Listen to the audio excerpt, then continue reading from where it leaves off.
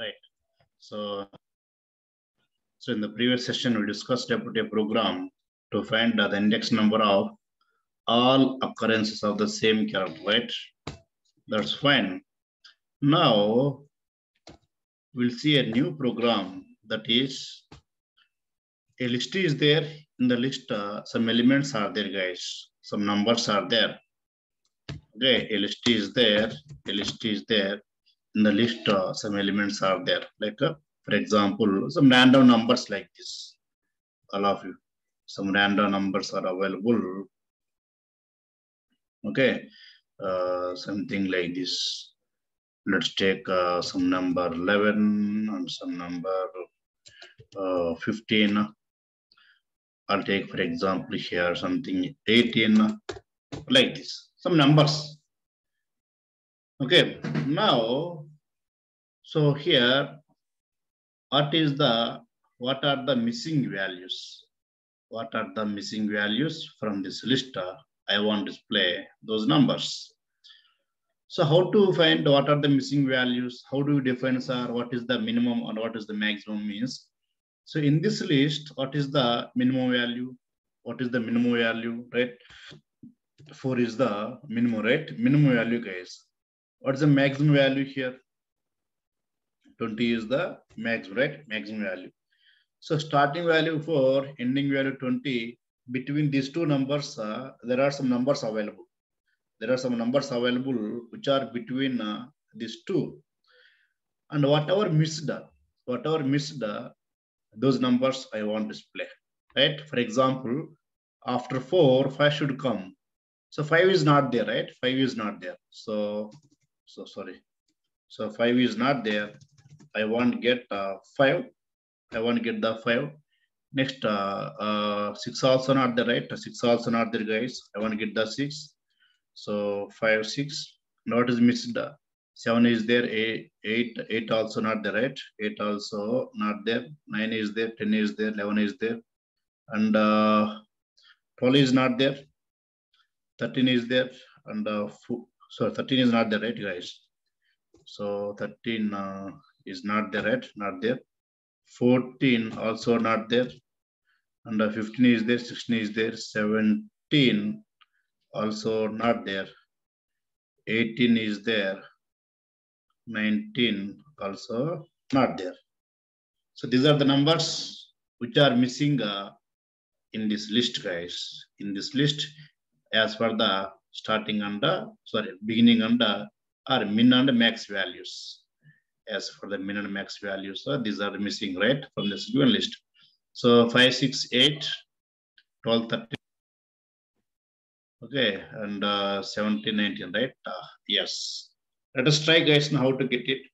So first, what we do, we take what is the minimum value from the list and what is the maximum value from the list. Okay, I'll take max of list, right? Max of list into a variable called right minimum number, guys. Sorry, maximum, right, guys? I take the max number. It's a max number. We'll take min of list, which is a min number, right? Minimum number. What's the max number, guys? Here, what's the max number? The max number is from the given list 20. The min number is from the given list is 4, right? It's the 4. It is the 4, right? Min number, max number. Now, so what do I do? From this list, I fetch one by one, guys. Or from this range between these two numbers, 4 and 5, I fetch one by one. I fetch one by one, and I check that is available or not in the list. If not available, then I want to append to the new list, guys. I repeat. So we know the start value, we know the end value, right? Or we know min value, max value. So between these, I'll take one by one, like take the 5, 6, 7, 8, 9, 10, 11, and so on, one by one from 4 onwards. That each one check here, it's available or not here. If not available, then take to the new list, right? So means I want to generate the numbers between these two numbers, guys. I want to generate all numbers between the starting and ending numbers, right? We take for I in range of what start number? Start number is I take the variable name minimum. N number is okay, maximum, guys. Minimum, maximum, minimum, right? Minimum, maximum. Just let me print the I, guys. If you print the I, we get all the numbers between these two, right? We get from 4 to 19, right, guys? We get from 4 to 19. 4 to 19, right? 19, guys. All 20 is available, right? 20 is available in the given list. Okay, fine.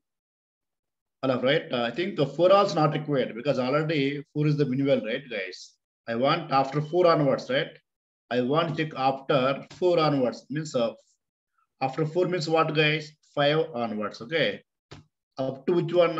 I want to check up to what here? Up to 19, guys. I want to check up to 19. I want to check up to 19. Okay, 19, guys.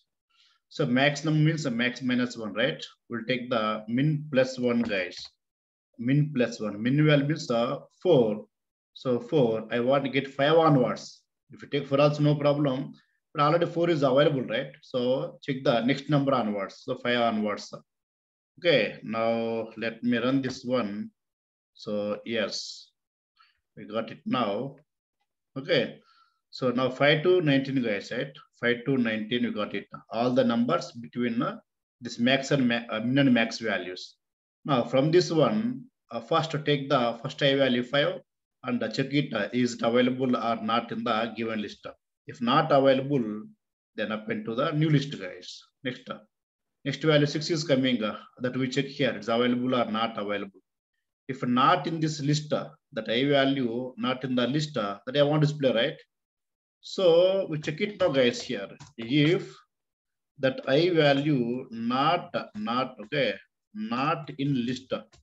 If not available, then I won't take it. Okay, I won't take it. That's all. Then let me take the list comprehension. So print of list, right? Print of list.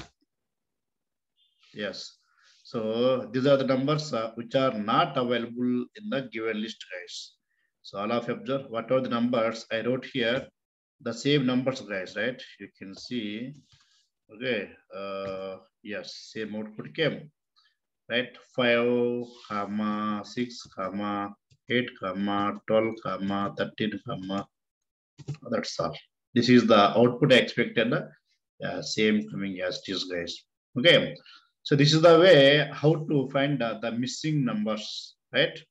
So the program, let's take, I think number 40, right? 40, guys.